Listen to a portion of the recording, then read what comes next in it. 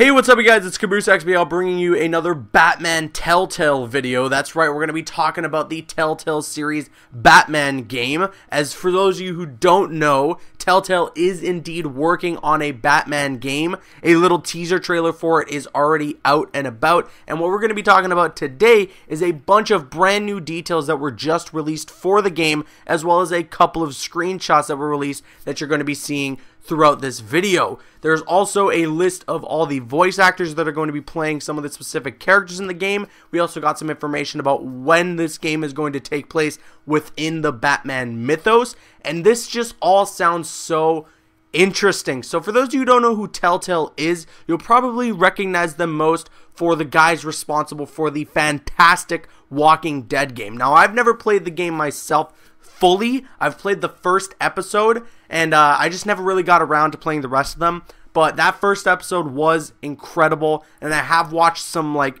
playthroughs and stuff online, and it's pretty deep. You know, it really hits you to your heart. These guys know storytelling, and that's what these games are. They're not really essentially like these crazy action-packed games. They're almost like movies, like a dramatic movie played out. You know, they're gonna have a little action scene here and there, but it's a lot more of this kind of dramatic slow burn. It's a lot of character development. And the main thing, the main staple of these Telltale games is the choices you make. Every now and then you'll come across some dialogue or a choice or a decision that you have to make in the game. And that decision that you make has a complete effect on the future of the game and where your path goes. And that is what's most interesting about the Telltale games. And it seems like that is going to return in this Batman Telltale series. So let's just get right into what's going on, some of the new revealed information, as well as some of these pictures that you're seeing on screen here. We're going to get into that. So here's what I am reading on the Game Informer article, which is, I believe, where all this stuff was revealed. So what we do know right off the bat is that Troy Baker is going to be the one voicing none other than Batman in the Telltale Batman series. So glad he's not doing the Joker. Travis Willingham is going to step into the role of Harvey Dent and not Two-Face, just to get that clarified. We're also going to get Laura Bailey, who will be playing the character of Catwoman, who is in one of the photos that you're going to be seeing on screen.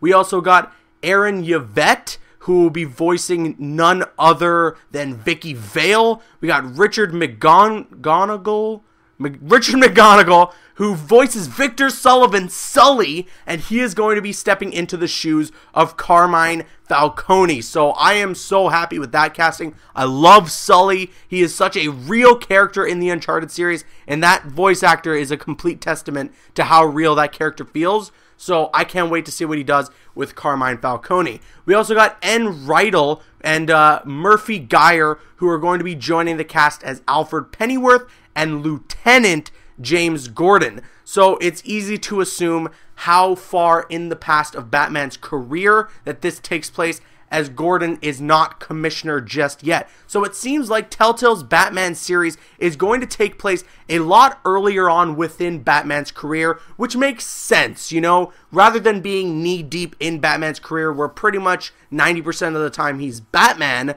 We are going to start off in the early days of his career where he's still a businessman. He's still got the Bruce Wayne persona in the forefront. So we're going to get a lot of that Bruce Wayne persona and a lot of that interaction with the characters like Carmine Falcone, Harvey Dent, Selena Kyle, and it's going to be really freaking interesting.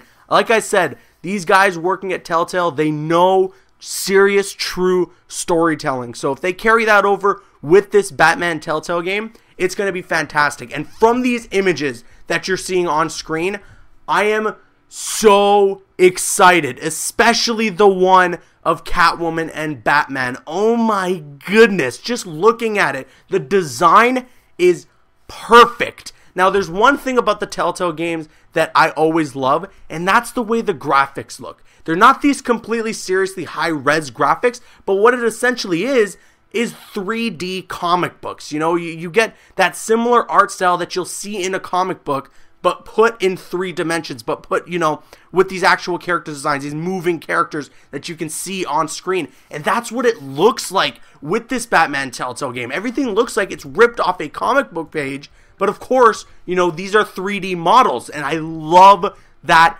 design. It looks phenomenal. This has seriously jumped so high on my most anticipated list, and I believe the first episode for Batman Telltale series is going to be releasing this summer. You can definitely expect some videos on that come the time of this game's release. It seems like there's going to be more news for the game with E3 just around the corner. I think it actually started today, so there's going to be some more news for this game, and if the news is substantial enough or it interests me enough, I'm definitely going to be covering it, so you can subscribe for that if you haven't already. With all that said, let me know your thoughts on the Telltale Batman series, all the images, all the news, and everything that's come out so far for the game in the comments section below. I'm CaboosXBL. Please follow me on Instagram and Twitter and like me on Facebook. Those links are in the description. Drop a like if you enjoyed, leave a comment if you have an opinion, and subscribe if you're new. See you guys later.